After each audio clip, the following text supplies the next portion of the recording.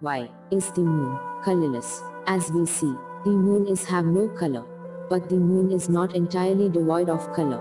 Apollo astronauts described its color as brownish. Careful study shows that the dark areas of Maria display hints of blue or brown, while the highland areas have faint traces of yellow, pink and pale blue. These differences are mainly due to varying amounts of metals, such as iron or titanium in the surface minerals.